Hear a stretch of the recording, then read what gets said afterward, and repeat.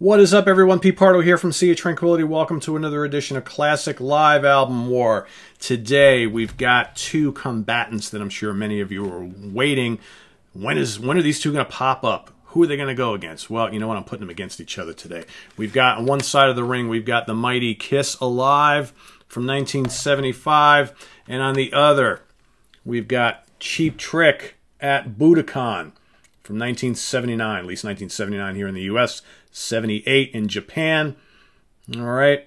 This, of course, you can see here the complete concert, right? That's what I'm going to be talking about today. The original At Budokan was a single LP release.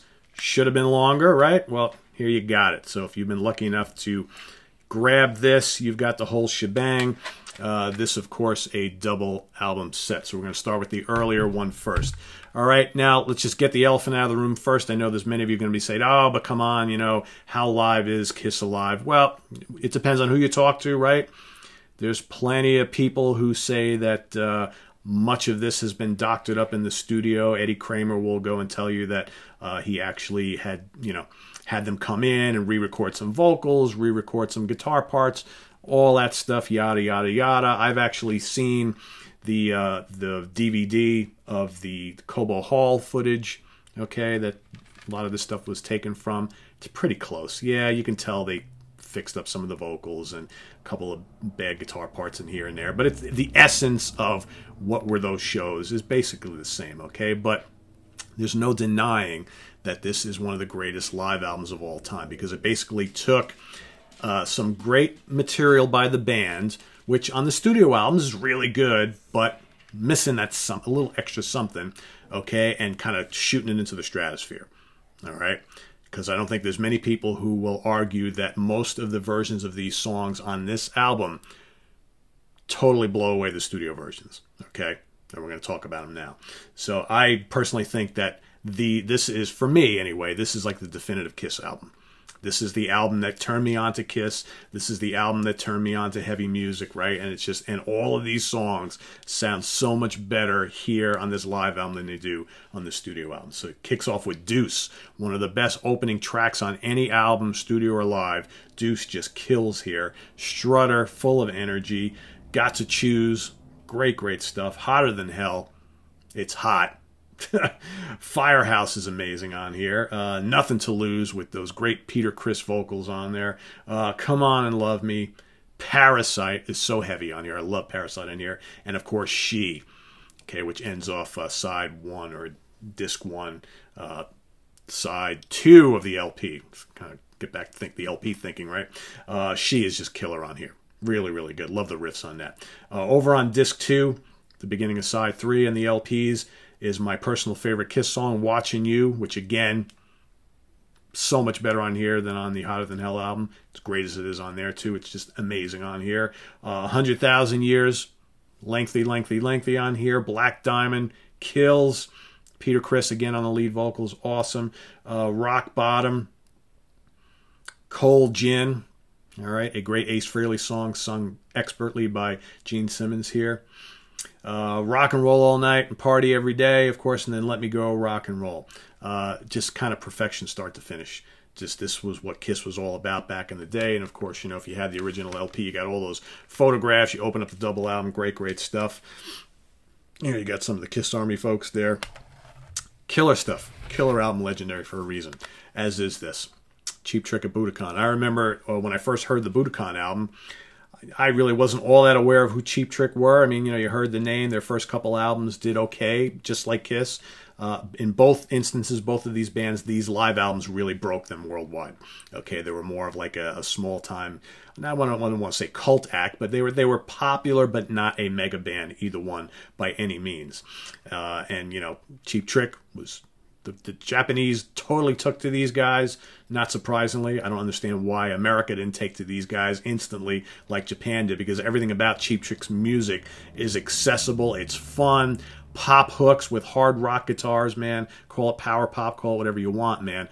The Cheap Trick formula is just winner. Winning, winner. It's just, it's great stuff. So, but it took the At Budokan album, All right, with all the great amped up versions of some of their early classics, screaming Japanese fans, whether that was actually how it went there or not, because I know Japanese fans are pretty damn quiet, so I kind of always thought that was a little strange, right? So whether that's fake crowd noise or not, I don't know, but you can tell they were totally into the concert, and a lot of great Cheap Trick material on here. Really exuberant performances, great vocals by Robin Zander, Rick Nielsen, you know, Tom Peterson, Bunny Carlos, just a really tight band, okay? And you got some great stuff on here. You got Hello there, ladies and gentlemen.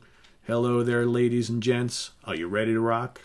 What else? Come on, Hello Kitties.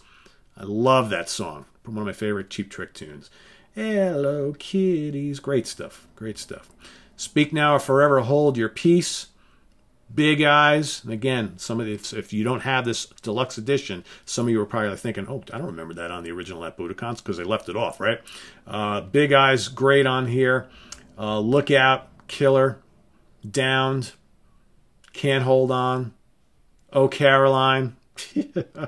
What else? Surrender, of course.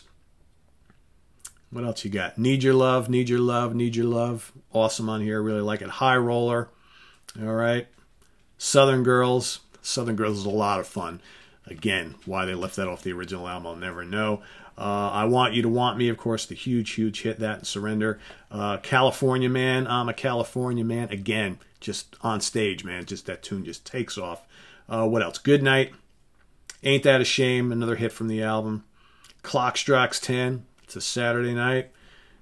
All right. And that kind of finishes it all off there. 2 discs, all sorts of up-tempo, rockin' Cheap Trick stuff. So what do I think when I kind of put these two side by side? Well, you know, I love them both. Probably love them both for different reasons, obviously. You know, for me, this is a, you know, like kind of like a, I don't want to say a knockout, but it's a spirited fight all the way to the end almost. The 9th round, though, Kiss has just wore down Cheap Trick, gets the TKO, referee stops and says, Cheap Trick, you guys got to live and fight another day. But that's no disrespect to this because, man, this is just a really fun album. One of the all-time great, like, party live albums, right? I mean, who doesn't like Cheap Trick? You could basically put this on, you know, there's a lot of people who don't like Kiss, I get that. But you could basically put this on at any party with people of all ages and musical likes and what have you, and almost anybody will get into this. Not quite so with Kiss, but that's okay. You got to be, you know, I know there's going to be a lot of Kiss haters on this channel, right? A lot of people who, you know, they're prog fans or they're like, you know, more sophisticated metal fans and they're like, oh, Kiss is garbage, blah, blah, blah. I can't believe you're even talking to them in the same breath as Cheap Trick or anybody else for that matter. You know, whatever. I love Kiss, especially the early Kiss. To me, this is one of the best live albums of all time. So it's getting my preference here, but I'm not the one casting the ultimate vote, right? You guys have to vote. So go up in the upper right-hand corner. You're going to see a little white circle, a little white bubble with an I in the middle of it. And I mean the letter I, not an I. Click on that. It'll give you the choice to vote. If you're someone who jumps on this video the second I posted it, you got to give me a couple minutes to get the poll hooked up in there because I can't do it automatically as I post these. So if you're on here, you don't see the little circle with the I, just give me 2-3 minutes, refresh.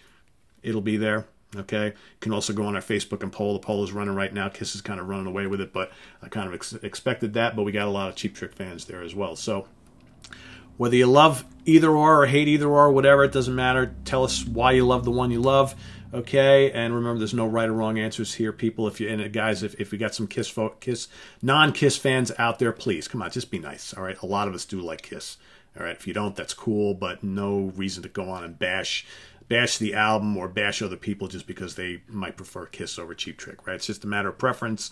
We're all friends here. We all like what we like. It's just a way to talk about 2 legendary live albums, and we'll see which one makes it to the second round to go on and battle all those other great live albums, the ones that have won so far and the ones that still have yet to get into circulation here. So this is on the web at www.seaoftranquility.org. We're on Facebook. We're on Twitter. Of course, we're here on YouTube every damn day. In case you guys missed the live video that we did early, we did a live stream earlier. If anybody is going to King Crimson in New York City Saturday night at Radio City Music Hall, we'd love to run into you.